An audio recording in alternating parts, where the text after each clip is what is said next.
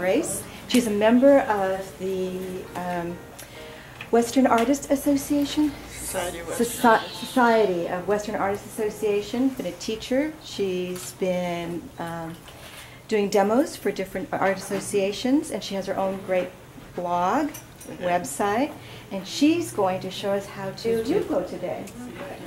So thank you. Grace? I belong to the Fremont Art Association, CWA, Santa Clara Watercolor Society, and ad infinitum. So that's kind of a rundown. These are giveaways. They're just some things that have collected. This was from Santa Clara show they had recently in Morgan Hill, and they used one of my paintings for the advertising. This actually is collage that was published in this new magazine called Insight by Northlight. Charlie Chaplin, you probably recognize him. This is self-published. So this is called North to Alaska. Also having family in Canada, I trekked back and forth a lot of times through that area, and as a child lived just short of Alaska on some islands in the Pacific called the Queen Charlotte Islands. So anyway, you can look through this if you want. They are for sale. If you're interested, it's just an idea of what I do on the road and when I'm traveling. Okay, back to where we're going here. I have samples of my work in here. There's a couple that aren't out here. This one of Yosemite was actually the first Yupo painting I did. I'll pass this around. And I did it vertically on an easel. I didn't know any better. So it's Yosemite Falls. And it did. It did, and somebody liked it a lot because I don't have it anymore. But just to kind of show you how that works.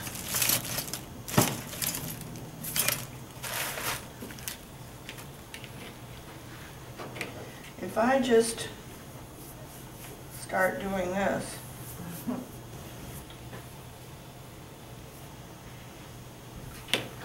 and then I'll just let it run around and mix. And as some of you know that have done any pouring with your watercolors, you get colors that you couldn't create by letting the pigments run together on their own. It's just wonderful things that happen.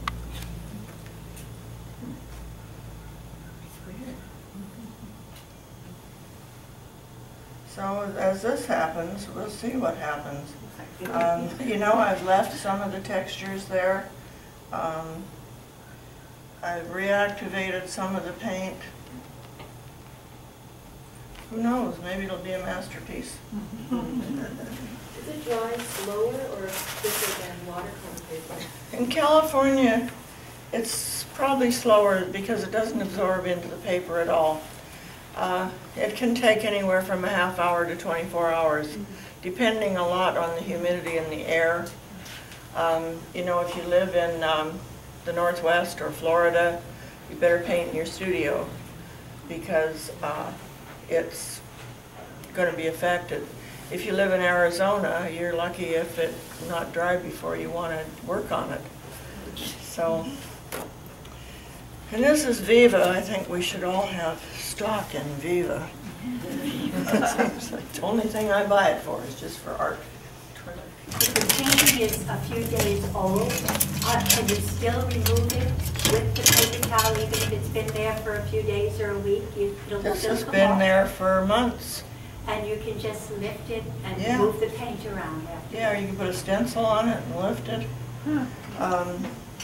If I want a more subtle background, I can take, and you can just roll it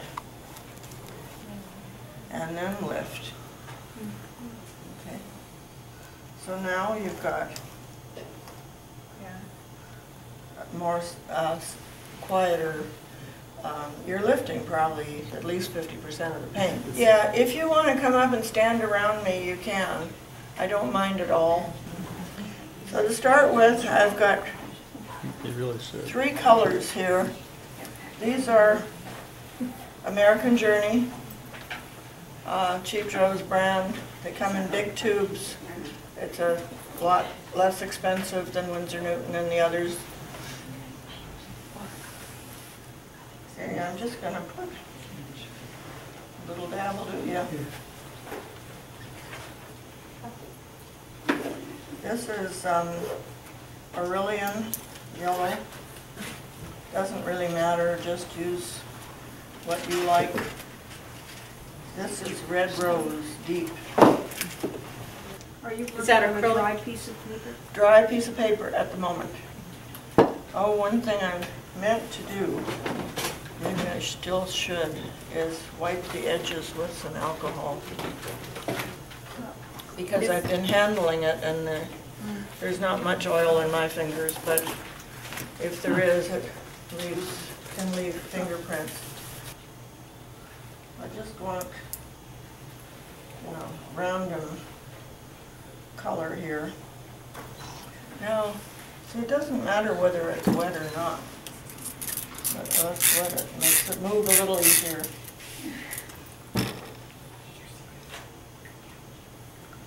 Now I have no preconceived ideas here. This is all just playtime. You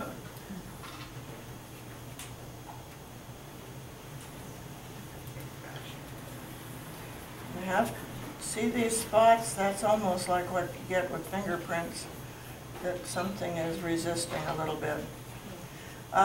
If you're working on this, 2 layers of paint is about as much as you can do and get away with. Because after that it'll start lifting up the underneath layers. But I think if you're careful you can. Okay, I'm going to put a piece of small bubble wrap on here. On any of these things, try not to let one gimmick, they're gimmicks, one dominate your surface.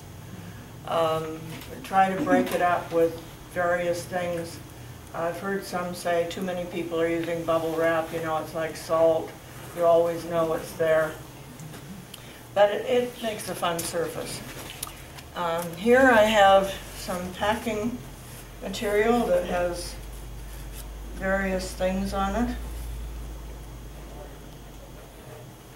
And the other thing you want to avoid is going parallel to your paper edges, and you don't want them all leaning in the same way. Try to arrange them in an interesting design. Everybody knows what that is, probably. Starbucks collar. Peach. I don't want that whole thing, so I'm just going to try it there. Then I found a bunch of little things in a craft store, I guess, all different stencils of different shapes. What are these?